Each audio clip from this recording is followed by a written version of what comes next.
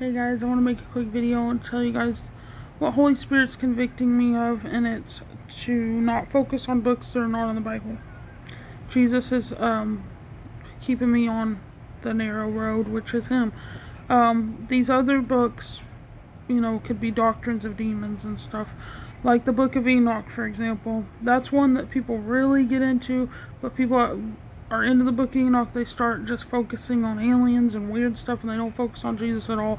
They start going off on these weird rants, and they're not focused on the narrow road anymore. And Enoch never wrote a book. It was written hundreds of years after he ascended to heaven, so we don't know who wrote it. It's a bit Gnostic-y, and yeah, it doesn't line up with other scripture either. So that is another thing that I stay away from the Book of Enoch. There's other books out there too that people will tell you to read, and Jesus is convicting me. Stay away from that stuff.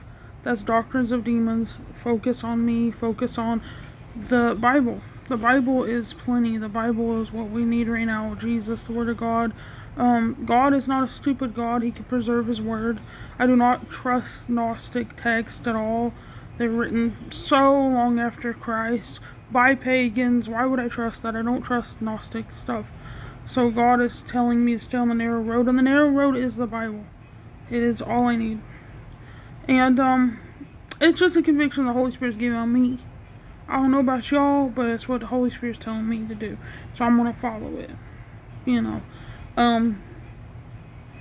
But yeah, just when God convicts you of stuff and He tells you something to do, you do it. You got to. That's why I'm not going to focus on all these other things. I mean, I do know what season we're in. God is revealing things to me behind the scenes. He's revealing things to me in Scripture, with His Word, with the Bible. He's revealing things to me a lot lately. And I know that we're headed for a war. That is one thing that God is, He's letting me know. All signs point to that. So pray against that if you can. I'm gonna pray against it too. I don't want a war. So yeah.